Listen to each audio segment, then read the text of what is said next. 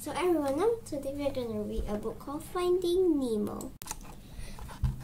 After Nemo was born, Marlin wouldn't let him out of his sight, but Nemo just wanted to have fun.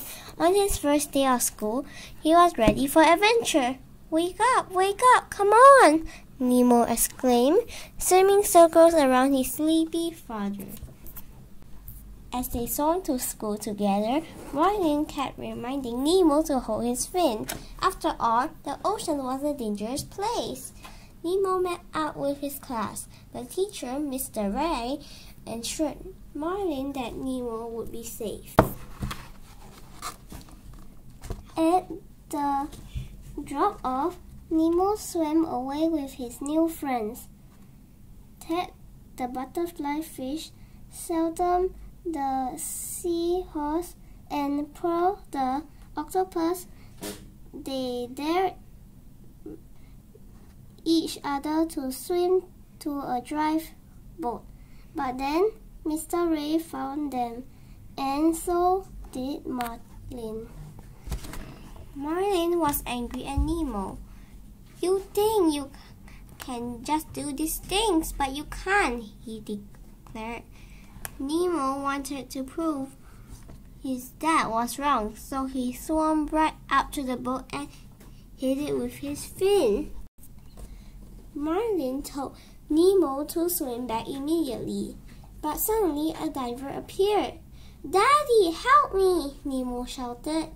Marlin started to swim towards his son, but at the moment, a second diver took a photograph and Marlin was blinded by the flash. In the meantime, the first diver had caught Nemo in the net. Marlin was too late. Marlin raced to the surface as the divers sped away. A school mouse flew overboard and dropped into the ocean. Then the boat disappeared. "Nemo!" Marlin cried. Marlin rushed to get help. "Has anybody seen a boat?" he cried. He soon collided with a blue fish named Dory. She told him she had seen a boat. "Follow me," she said. Marlin didn't know it, but Dory had a very bad memory. After just a few seconds, she couldn't even remember why Marlin was following her. "Will you quit it?" she asked, confused. Marlin turned to swim away and came face to face with a great white shark. The shark, whose name was Bruce, told Marlin and Dory he just wanted to be friends. Marlin was sure it was a trap. Bruce took them to the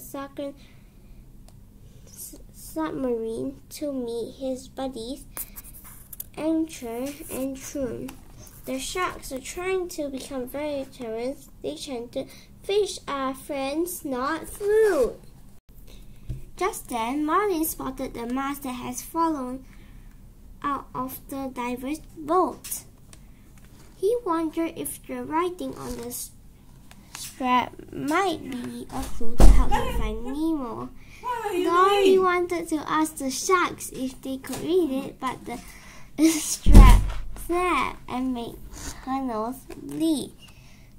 The scent of blood tempered Bruce, and he suddenly wanted to eat Dory after all. So now we'll continue in part 2, okay? Bye, and remember to subscribe my channel for more videos. Thank you.